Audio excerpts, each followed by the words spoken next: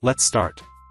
Today we will see how to implement a strategy with stop loss and target in the TradingView Pine script. Let's see the code. This is a strategy function with the name, strategy with stop loss and target.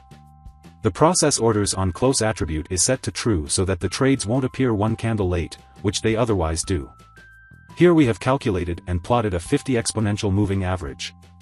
We take a long entry if a candle closes above the moving average.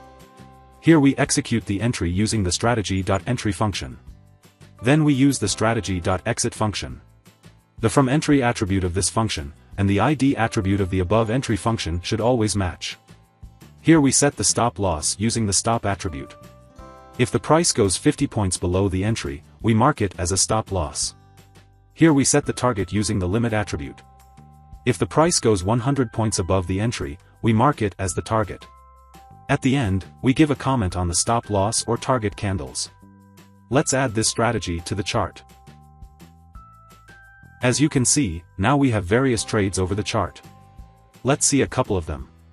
Here we have a long entry at the close value of this candle, whose value is displayed in the green box.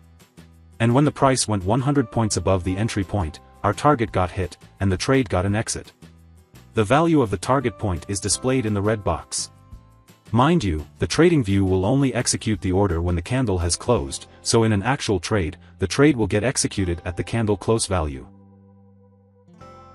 Similarly, here we see a long entry. Then the price went down 50 points below the entry level. And the stop loss got hit at this candle.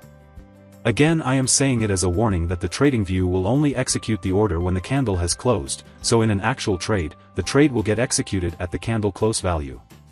So that's it. That's how you can create a strategy with entry, stop loss, and target in the TradingView Pine script. Thank you.